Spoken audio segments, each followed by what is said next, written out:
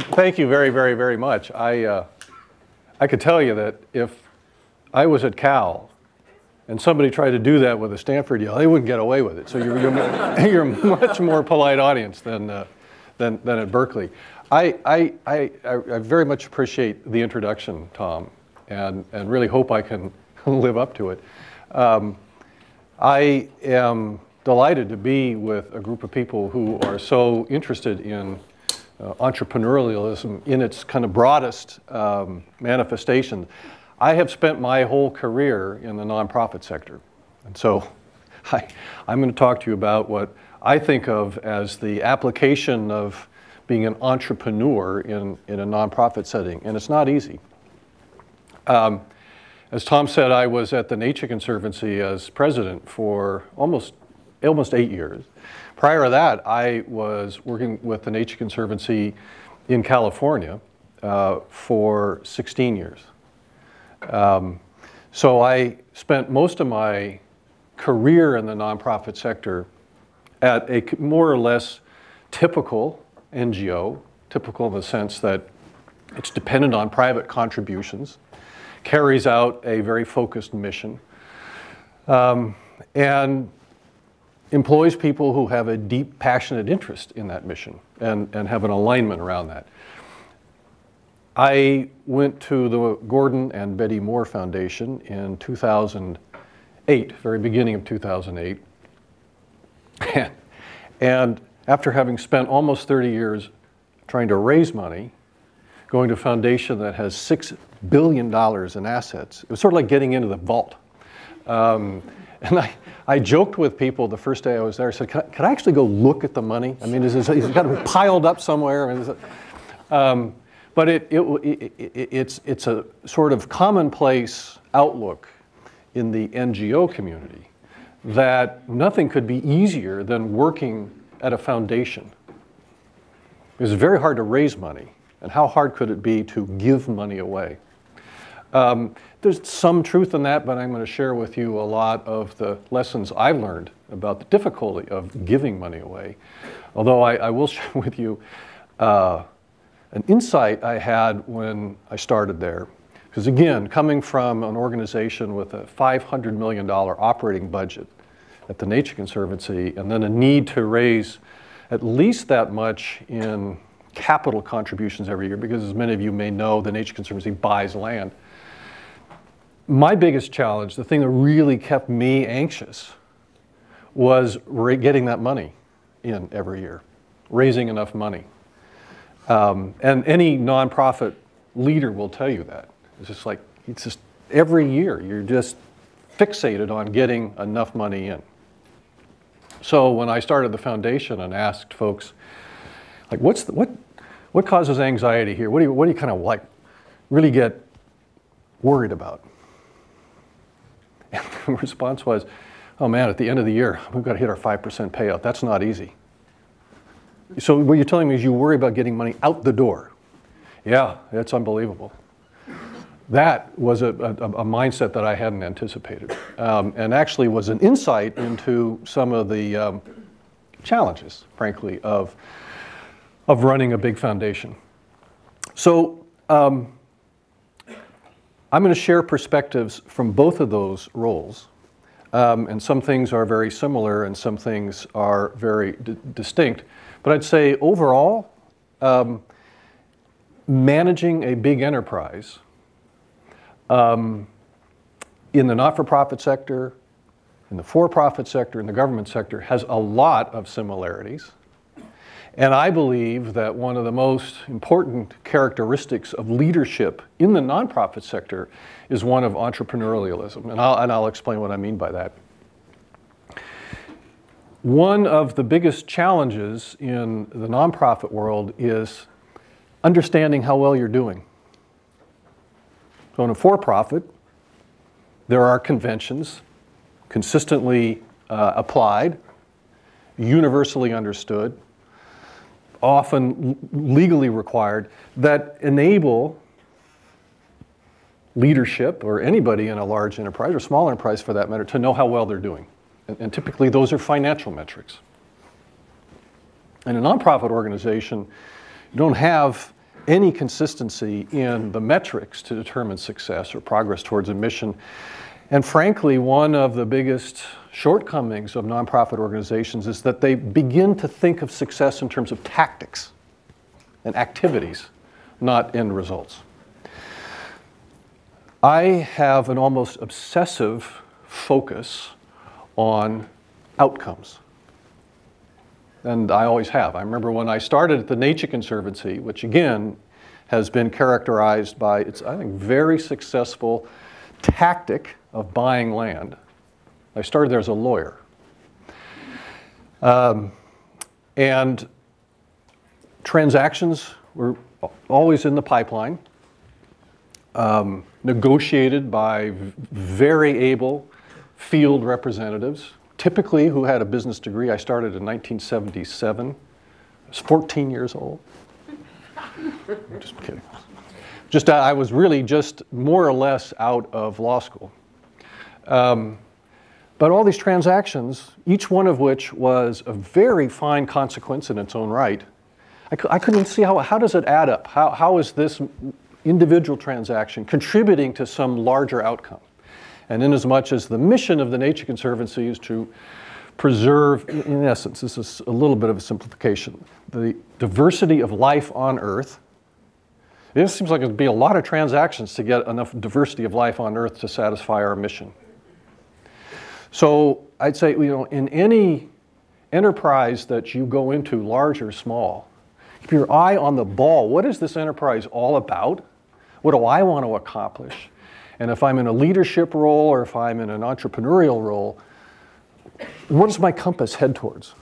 What am I trying to get done? And it's so easy. Any of you who've worked in any kind of enterprise realize day to day the noise can distract you.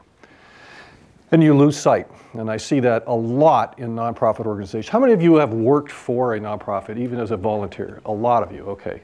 So that means I can't lie too much about nonprofits. I mean, catch me on that. But I think you'd agree, anybody who's worked in a nonprofit, that keeping your eye on the prize is a challenge. Again, because in part it's hard to define what that prize is in ways that are simple, understandable, and measurable.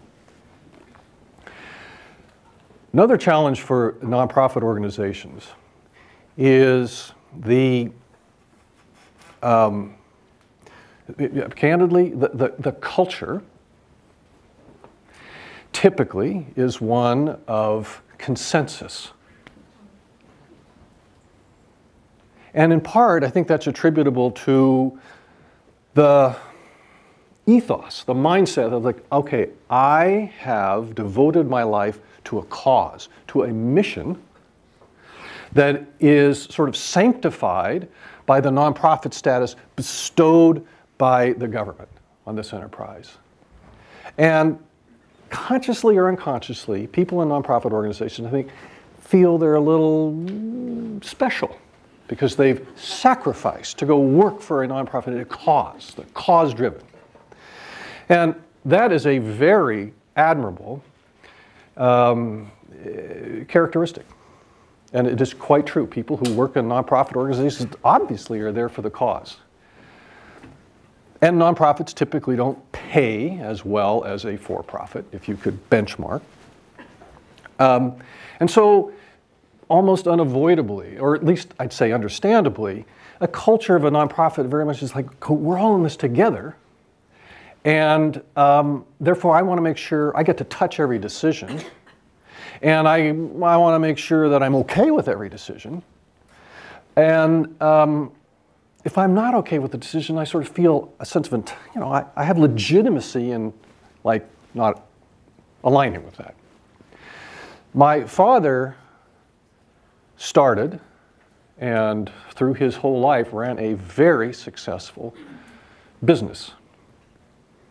Engineering business, as a matter of fact. Got his degree at Cal. My father was a great small business leader at that time, in the 50s and 60s. But he very much had the outlook that this is my business.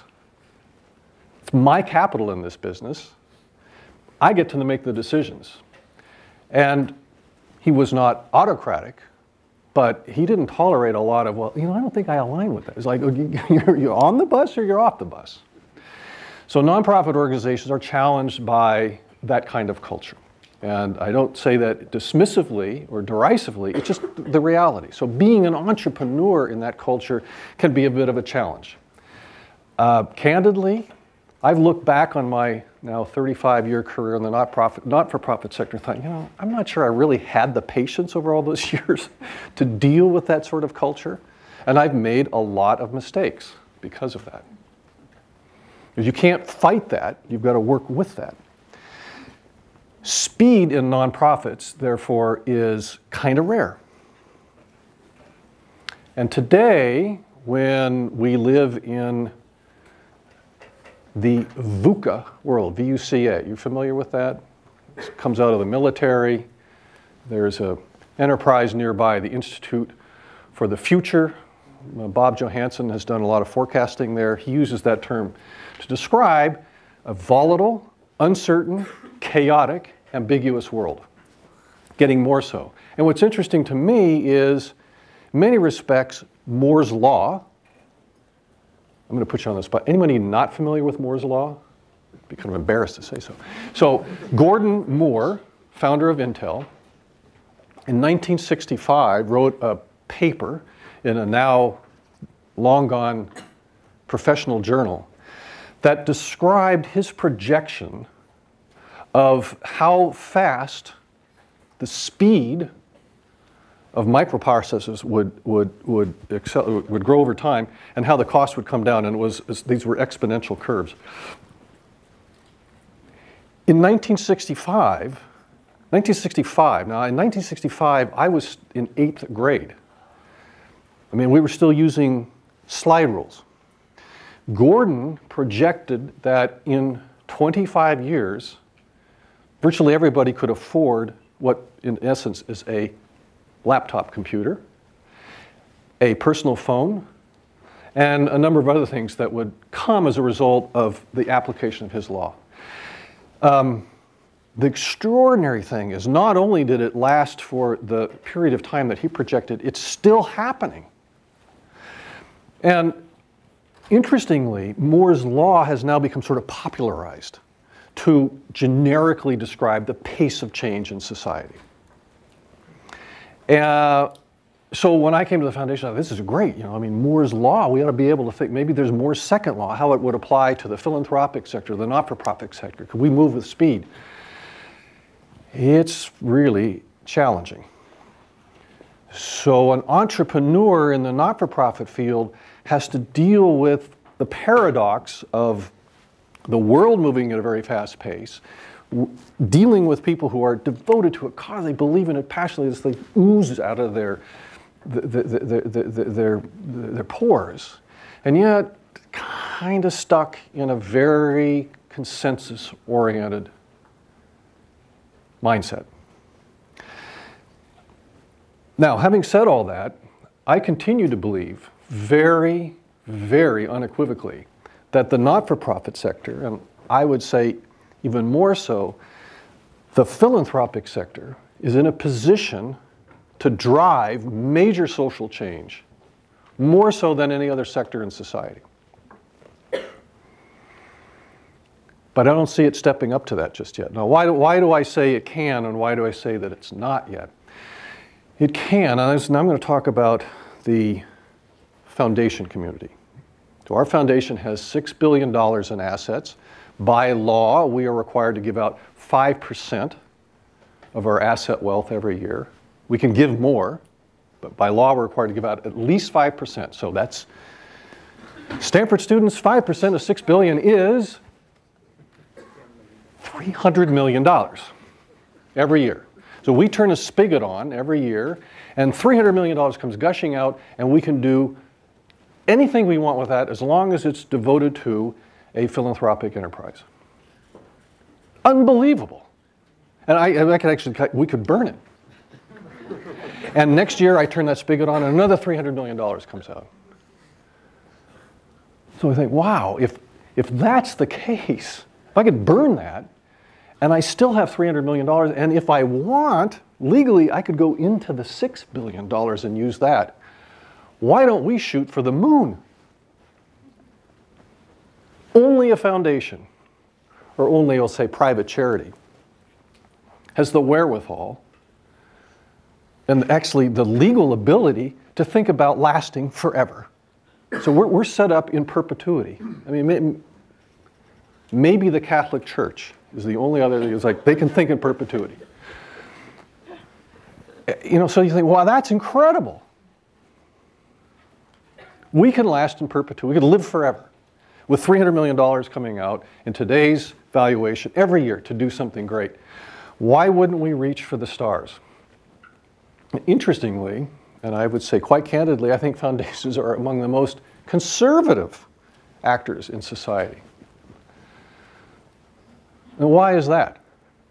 I would assert because, frankly, not enough people with entrepreneurial zeal, a passion for moving fast, for experimentation, for rapid prototyping, for taking risks and being willing to learn from it.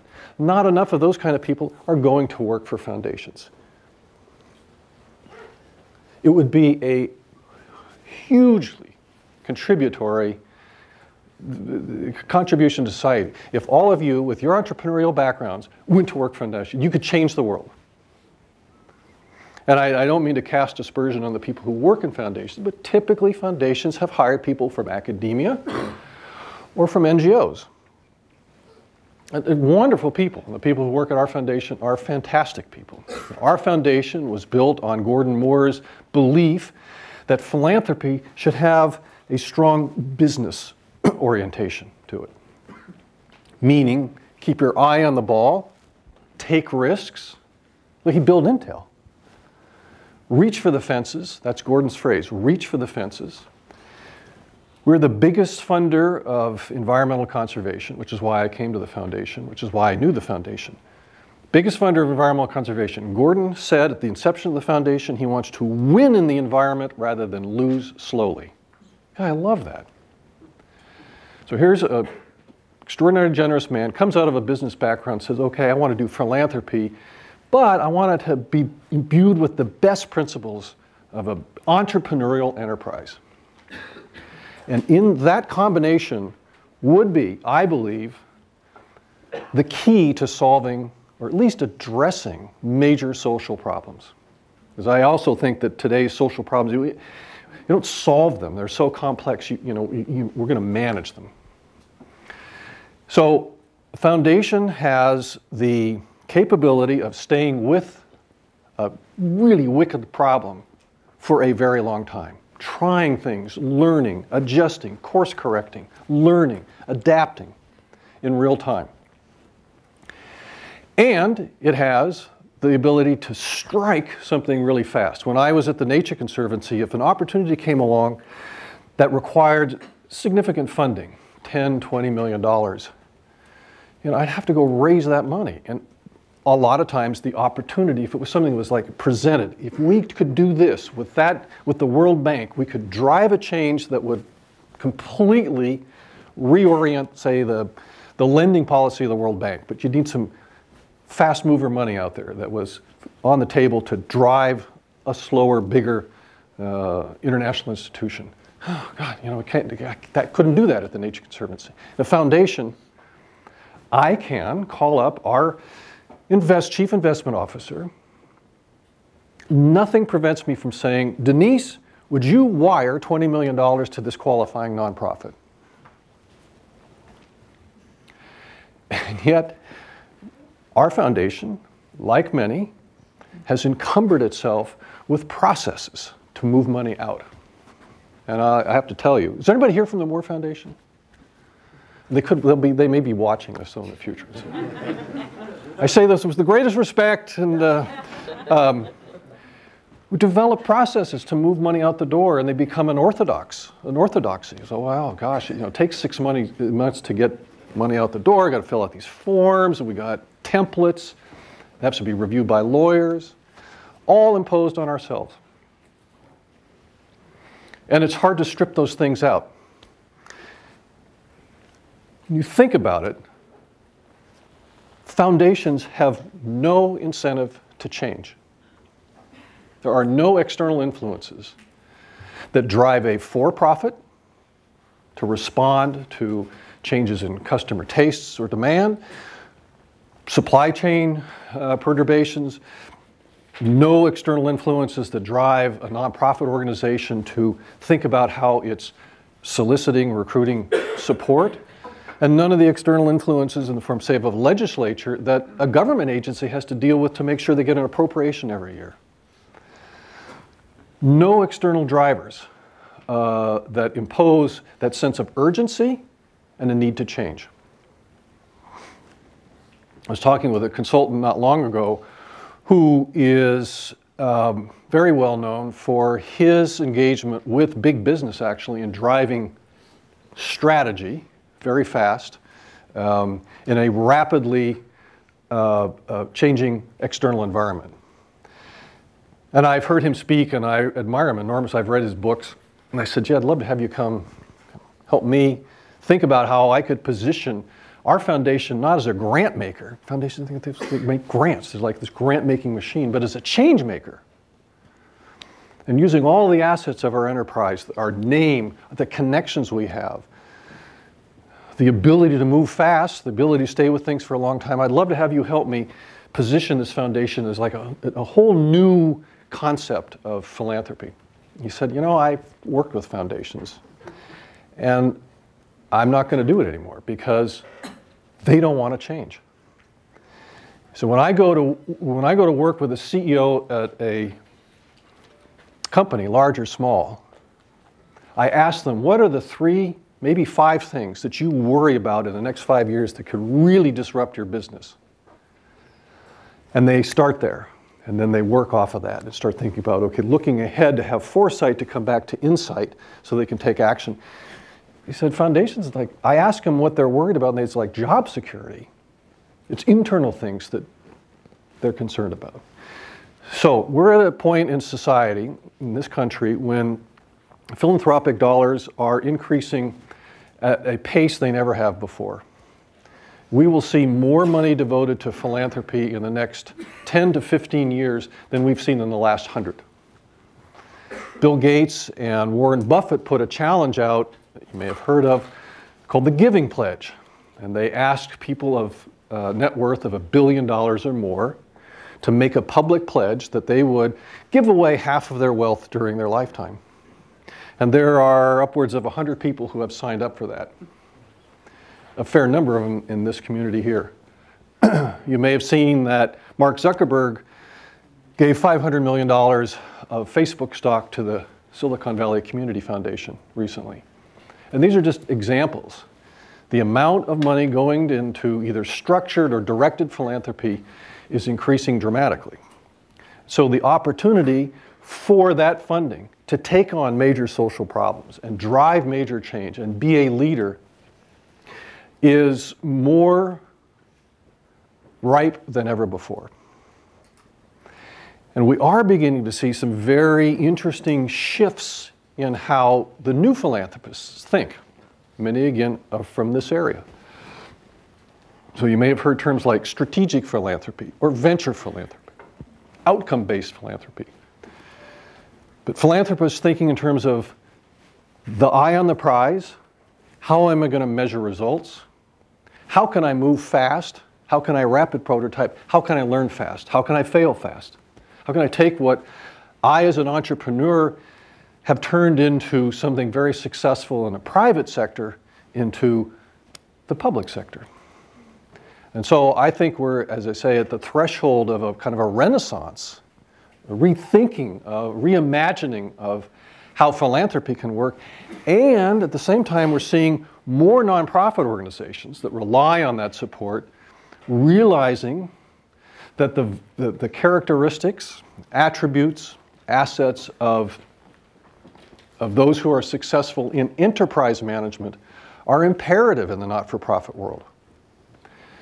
The not-for-profit world, again, has many people who are drawn to it. They have the cause deep in their gut. Nonprofit leaders are often charismatic, almost dangerously so sometimes, as we've seen. able to attract people to them and raise money, but not so good at making sure that that money is applied in a way that really is driving results. But we're starting to see more of that. And more business schools are seeing the expansion of what's called social enterprise in the business schools. And after all, you think about the future of business schools, I'm convinced that someday they won't be called business schools. They'll be called maybe enterprise schools. Because the distinction between nonprofit organizations and for-profit organizations is going to blur. And I actually think that the not-for-profit sector could benefit enormously, as I said previously, from having people come in with really good leadership skills in all their dimensions, but also great management skills, keeping their eye on the prize, measuring whether they're making progress, and being willing to adapt. Now, in saying that, I've also put out a caution. Nonprofits are not for-profits. It is very hard to measure results in a quantitative way in a not-for-profit organization. And, as the adage goes, what you measure gets managed. If you put emphasis on things that are measurable, you actually may drive organizations to do things that aren't really adding up to the prize. Someone shared with me a little while ago, a guy named Mario Molino, who is a very successful investor, venture capitalist, who's gotten deeply involved in the art and science and practice of philanthropy, and has advocated for outcome-based philanthropy. He said, you know, you do need to be careful, though, because as we saw in Vietnam, the measure was body count. You could count the number of bodies that were the result of a battle. And what happened? We lost in Vietnam. We drove all of the field leadership to think in terms of how many bodies did we get in that battle? And we're adding up bodies, but at the time we were not, this country was not making progress in the political environment, in the economic environment, the social environment in Vietnam. And so I had no hope of winning in Vietnam. And the North Vietnamese were willing to keep putting bodies into the body count. Good example, but a sobering example of measuring the wrong thing. So in a not-for-profit setting, measuring success will require much more nuance, much more subtle ways of assessing progress. More like gathering evidence for a legal case than it is sort of counting something. So that's one caution. Another caution is that, especially with the emergence of this new generation of philanthropists who have a very strong grounding in entrepreneurially driven enterprises where they've been inordinately successful, generated a great deal of wealth, frankly figure they kind of know how to do almost anything, and see themselves as drivers of change, good thing, but also needed to help nonprofits be more sophisticated. And I'll tell you, having worked, again, for a nonprofit organization, the temptation to change what you're focused on in order to get that money is too great. It's overpowering. So as I said, every year I worried about raising enough money for the Nature Conservancy. And we had a strategy driven towards our mission. We thought it was well conceived. We would sell that. And often I would encounter very wealthy people who would say, well, that's interesting. That's not what I'm interested in. I'm interested in this other thing that, was close enough. I was just thinking about that myself. I think that's a really good idea. We're ready to go do that. And I will confess that more than once, I was seduced into getting a big contribution, not thinking through the implications, and actually ending up taking on more of a fundraising burden. There was one time when we were working with Caterpillar Corporation, and they had a strong interest in watershed management. We didn't have a lot of experience in watershed management. We had bought land on river corridors. But watershed management is a much more complex undertaking, and having to understand users of water and issues like contamination of water, water rights. But Caterpillar was really interested in that, and they said, well, they'd be willing to put up $15 million. What did I hear? $15 million. So I said, yeah, that's where we're headed, is watershed management. We're going to take all these properties that we bought, and we're going to figure out how to, work in the larger watershed. And we got into it, and we realized this is at least a $50 million undertaking. This was on the upper Mississippi River. This is not a small river. And, ended up kind of slogging through, but not really living up to what Caterpillar wanted from us. So philanthropists, as entrepreneurs, need to be very thoughtful about the pull that they have on organizations and how they can very profoundly disorient or distract organizations from what they say is their mission. And it's very hard in a nonprofit organization where you're thinking from year to year how you're going to raise money to have a 10-year horizon. It's very hard to have a 3-year horizon. You're going to take on a project where we're going to stick with it for 3, 5, 10 years, but I can only be confident in funding for the first few years. So I think one of the most important things in the coming 5 years, as we see this flourishing of philanthropy, and a very entrepreneurially driven philanthropy, which I think is terrific. I think it's going to be imperative that philanthropists understand the kinds of organizations that they are supporting. They're not for-profit enterprises. And that connection between the funder and the nonprofit will be exceedingly important. You, I'm sure, have heard the term social entrepreneurs. It's become, I say, quite an attractive thing for foundations to support. And again, many cases, the foundations or the funders are people who have been entrepreneurs in the for-profit sector.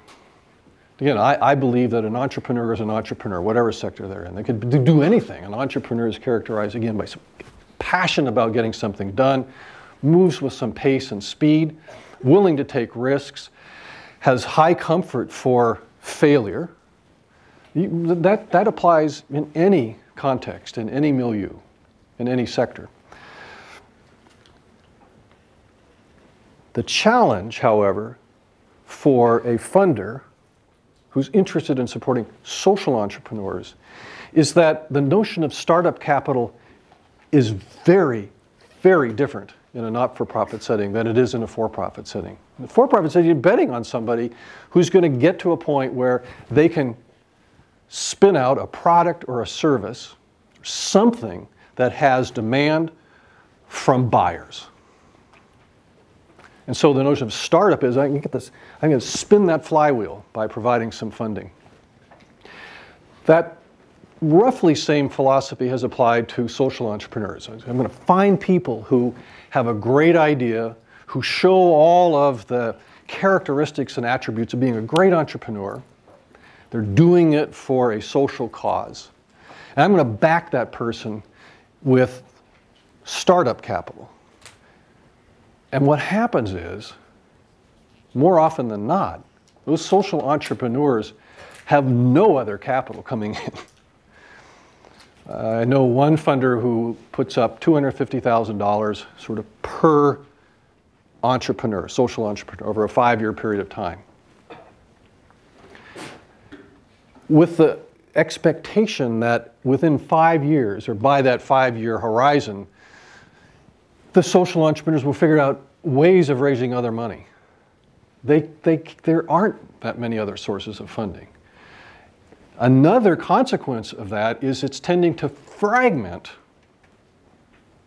people who are really, really talented when they should be aggregating. So you find people who are self-identifying as social entrepreneurs, finding, and there's more and more sources of funding for social entrepreneurs going, making the case for me to do this thing. When in fact they should be aggregating themselves. You say, why don't we work together and develop something that can get to critical mass or can have sufficient scale to last forever?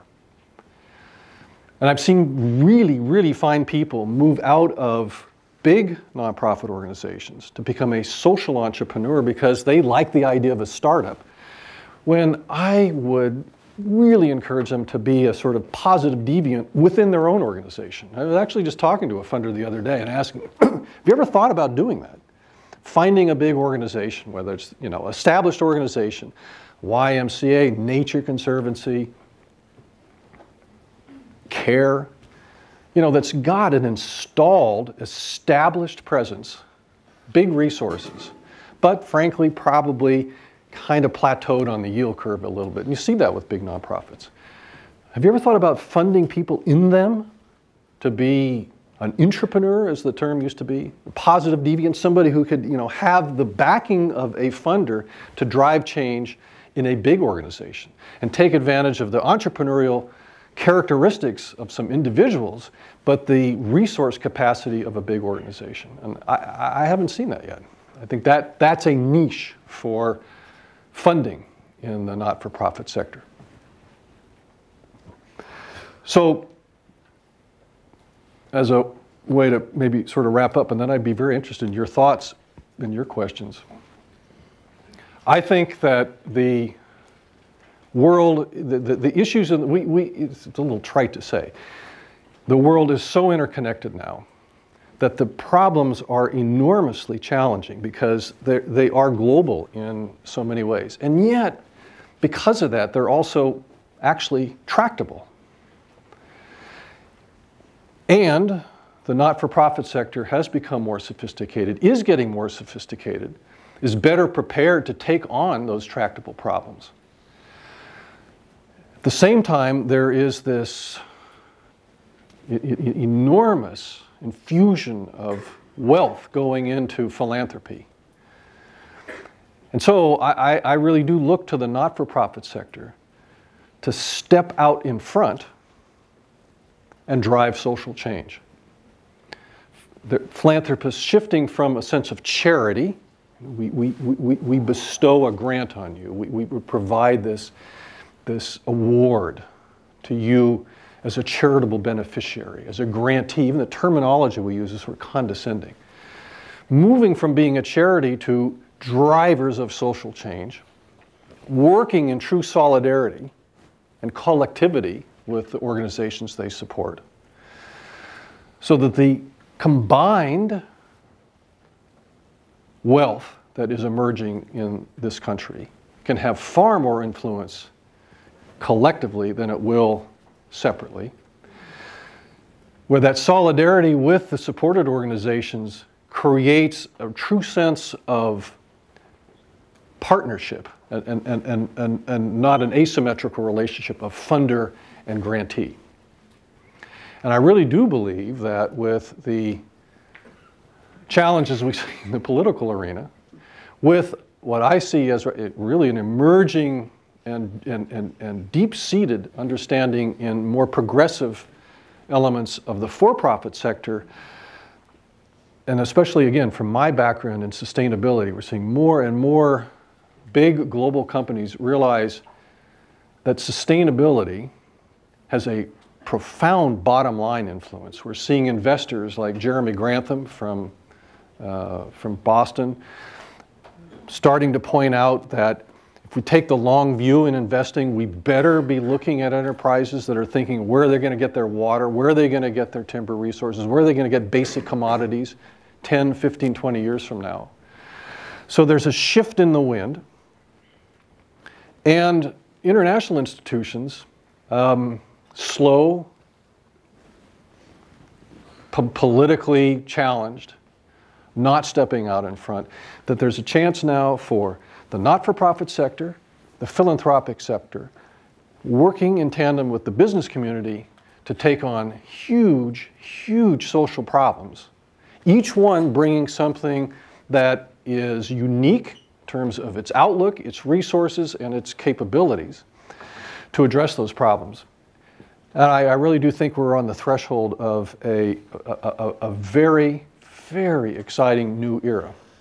But all those sectors will have to step up in ways they never have before, and in ways that sort of put aside, again, their conventional thinking and their orthodoxies, and really try to step out of the mold. And we're seeing, I believe, some of the first signs of that. So I'm very, very, very hopeful. I see in this room people who I'm convinced that in one way or another, every one of you in this room, every one of you who's a student at this school, anyone who's under 25, basically what I'm saying, in 10, 15 years, in one way or another, will be working in some enterprise that is addressing major social change, whether it's a for-profit, government, or not-for-profit. And I hope in that 10 or 15 years, you will think back and say, you know, that guy McCormick was kind of on the thing. It's like this is a very different way of society working together in a VUCA world. So the future is in your hands. Don't fuck it up.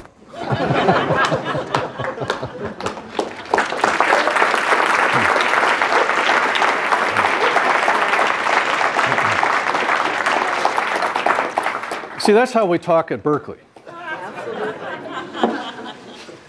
Questions? Yes. Yeah, so you talk about the incentives or the lack of incentives for nonprofits to actually be a lot more progressive or a lot more, profit-driven or be efficient. But actually, I'm just wondering, the government really should be the one that should coordinate, because we see a lot of, asymmetrical information, also divided community within the nonprofits. A lot of them are working on the same issues, and so actually there's a project that I and a few other students at Stanford were actually in another class in international policy studies. We actually are addressing these issues through using, the government as the one to, because there's 600 billions, $500 to $600 billion each year as grants money given to NGOs, but not necessarily knowing, what everyone's doing. So we're just thinking, maybe there should be some percentage of that money being given to NGOs with expectation of showing precisely how efficient or how effective that everyone's doing, and giving each American, maybe a voucher, $50 or something, to locally vote for which NGOs are doing a better job, depending on what, their information, knowing what these NGOs are doing. So do you think maybe some possibility of working with the government and persuade them to take on some responsibility of actually coordinating or monitoring in some way to make NGOs to work better? And also, this is also a way for a lot of NGOs to have a free advertisement opportunity, and also work closely with population who they need to address a lot of their problems with. So I hear what you're asking is, could Sorry, it's a lot. no, let's go. Let's got it. Is there some opportunity to convince the government to create a way of understanding the efficiency and effectiveness of nonprofits? What I'm trying to say is organizations. So is that close enough? Because if it's not, it's a good question. Yeah, I think organizations like Gates Foundation or your foundation can actually be to persuade the U.S. government or some other governments to actually make create some legal ways of actually creating a systematic measurement of efficiency. Efficiency. Got it. So, at the risk of sounding flip, asking government to determine if nonprofits are efficient is probably not likely to happen. We have a big issue with whether government is efficient. But you're hitting on a really interesting point. How do you know if a nonprofit is effective? And that's a very, very hard thing for a donor to figure out. And if you're a modest donor, if you're giving, $50 a year, you're not going to spend a lot of time trying to figure out, is this organization efficient? If you're a big donor like we are, we do a lot of due diligence on the organizations that we support, and we spend a lot of time with them. So I have two observations. One is, as I was in a perhaps a little elliptical way suggesting earlier, nonprofits are inherently inefficient. They're just not efficient. They're just not efficient. And unfortunately, there are rating services, actually. GuideStar, Charity Navigator, the Better Business Bureau. They have rating services on the efficiency of nonprofit organizations. And typically what they look at is, what's the percentage of the budget that goes to overhead, and what goes to program? And so you think, well, that's probably a pretty good measure. It's not. And nonprofits figure out frankly, how to game that. There are ways you can classify certain expenditures that look like program. It's not illegal. It's just, in recruiting members, you put out a lot of marketing materials. Is that marketing, or is that advertising? I mean, or promoting your cause, another way of putting it. So it's not, frankly, I don't think any of the rating services really give you an insight into efficiency. And in any event, I don't care about efficiency. We support organizations, they're incredibly inefficient. And if I spend a lot of time trying to help them be efficient, it's beside the point. They're incredibly effective. Could they do it at less money? Probably. Is it worth the time to try to make them do that? No. They're incredibly effective. There are no services that give you an insight into the effectiveness of organizations. And I have a guy who just left the Hewlett Foundation, who I have great respect for, Jacob Harold, has just gone to be the CEO of Charity Navigator.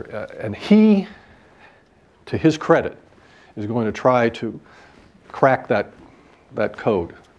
How could you create indices or insights into the effectiveness of organizations?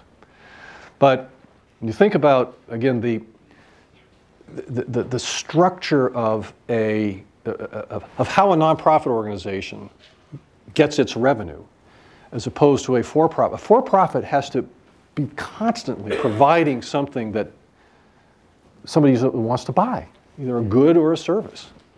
And they can manipulate that, perhaps, by advertising. But still, consumers are making decisions. They're putting money out to get something. If they don't do that, enterprise gone. Nonprofit organization relies on a funder who's not a beneficiary. So a funder is putting money into the organization for that organization to go benefit something. Nature, in the case of the Nature Conservancy. So how do you go ask Nature? Is the Nature Conservancy, who's better, the Nature Conservancy, World Wildlife Fund, or Wildlife Conservation International? It's very, very, very, very hard to make that determination, and it requires a lot of time, if you're a donor, to tease behind that. I do think one of the things we're going to see more of, and I think Jacob is at the forefront of that, are insights into the effectiveness of organizations, irrespective of their efficiency. Heidi. Kind of a related question around compensation. I think that when you go to a nonprofit, you're sort of presuming that you're taking the vow of poverty. And judging how these are rated, right? Because salaries are overhead, right? I mean, so it's sort of designed that way. And yet, in Silicon Valley, we recognize that to get the best talent, sometimes we have to pay. There are markets for great talent. And I'm just wondering, being in a foundation, so you're not having to constantly pass the donor test. I'm just wondering if you could talk a little bit about what your compensation philosophy is and how do you incentivize, besides the great work people know they're doing, right? There are people in Silicon Valley who think they're doing great work too, in for-profits. How do you incentivize your staff? Boy, that's a really question. How do we at the foundation incentivize our staff? Compensation. In compensation. Is it more like a nonprofit or is it more like a for-profit? Really good question. When I came to the foundation,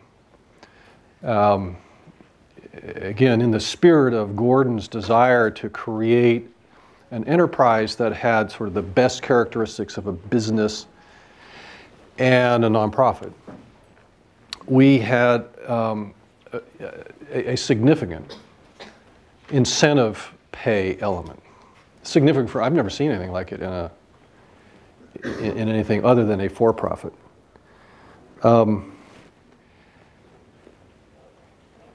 But it doesn't work as well in a not-for-profit organization because, again, you don't have a convention of metrics.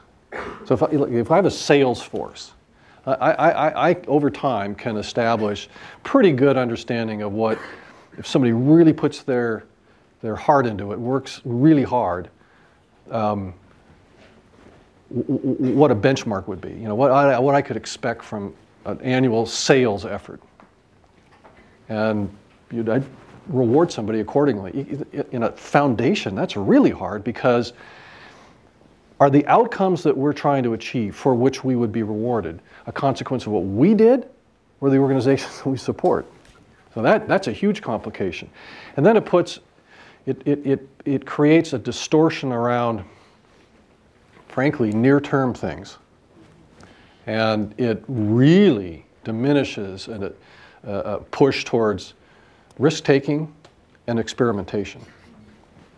So we did away with it. I have not seen in any not-for-profit organization, that is not a foundation, but a typical NGO, I've not, there are incentive elements to compensation nowhere near like what we had at our foundation. What we had at our foundation was nowhere near what you would have in a for-profit in terms of the proportion of that annual incentive compensation. On the point of compensation overall in nonprofit organizations, it's really, really well taken, Heidi. I think leading a huge global enterprise like CARE is as challenging as a huge global enterprise like General Motors, more so in many ways. And yet it is the convention, and I don't see this changing at all, that nonprofit compensation is a fraction of for-profit compensation. And in fact, the IRS will even look at whether, all nonprofits have to file a 990 every year. It's basically their tax filing. That 990 has also become a disclosure document. So serving two purposes, and neither one of which very well, but those 990, everybody looks at the 990s now because they have to show the top 5 compensated employees. So it's public information, and Congress keeps an eye on that, and the IRS keeps an eye on that. And that gets out into the donor space. And I'll share with you, when I was at the Nature, this is a whole nother story. This is a whole nother hour story. When I was at the Nature Conservancy, so here I've been in this, I'd grown up with the Nature Conservancy. Became president in 2000. When I started,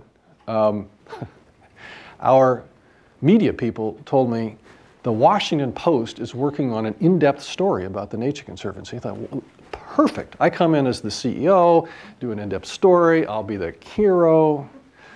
They said, no, you don't understand. This is the investigative unit. So what? I mean, we're a great organization. Well, long, very complex story. In 2001, obviously other things happened, then we invaded Iraq. This 3-part series came out in 2003. And it was like a hit in the solar plexus. It was, it started above the fold on Sunday, which is when they start all their big stories. Went for 3 days. And it led to a Senate Finance Committee investigated us. And it had to do with transactions we'd done with people who had been close to the Nature Conservancy, and the assertion was, we'd crossed the line of ethics, if not crossed the line of the law. But I mean, they went into everything, including my compensation. And in 2003, I was paid $420,000. And it was like, Can you believe McCormick makes $420,000? And I got letters from irate members saying, I can't believe this level of salary. You dedicate yourself. Corporate influence is terrible. And I just think $420,000 is like, it's not that much. We've got 4,500 people spread around the world and a $500 million budget I got to raise every year. There's just a big backlash to high levels of compensation not-for-profit. Someday that may change. I hope it does. End of story. We were cleared by the Senate Finance Committee after 2 years of rigorous examination. As I say, that's a whole other story. I put out there only to tell that story about the scrutiny of salaries. I think it's a real injustice, to tell you the truth. And if we're going to get the caliber of people to go work for nonprofit who have that entrepreneurial orientation and desire, look, nobody goes to work for a nonprofit for the money, but nobody should really have to sacrifice their personal lives because the levels of compensation are so low. And the stress in a nonprofit organization is extraordinarily high. I traveled between 60 and 70% of my time when I was president of the Nature Conservancy. I had 2 little daughters growing up. But you're not going to come out and say that in the light of a Senate investigation. You kind of hit you hit a sensitive spot there. One more, please. Yes. Building off of that, you talk about how we need to get more people into the social sector and foundations, but there's a humongous financial incentive against deviating from the Wall Street and the consulting path. Would your foundation be willing to invest in a program that works to get more top students from top universities into the social sector? Yeah, that's a really good question. Did you all hear that? No. Would our foundation or other foundations be willing to invest in ways of bringing people who have the kind of skills and talents I was describing that I think are necessary, but frankly, understandably, are attracted to working for a McKinsey or in a corporation or a startup? Short answer is not. We haven't yet, but I was at dinner last night with some other foundation presidents, and we talked about this. We actually at our foundation, we have 6 people who came from consulting backgrounds, 4 of whom were at McKinsey. And these are not people who were rejected by them, but who felt that this was a different path they wanted to pursue. So I'm not sure that that we have to actually invest in it. I think there are other ways to attract people with those backgrounds into the not-for-profit sector. We are, as a foundation, working with some of our major grantees in helping them build leadership. And in those cases, we're actually providing support for them to go hire people who, frankly, wouldn't take the job but for a little higher level of compensation. So we are doing that. I think we are out of time.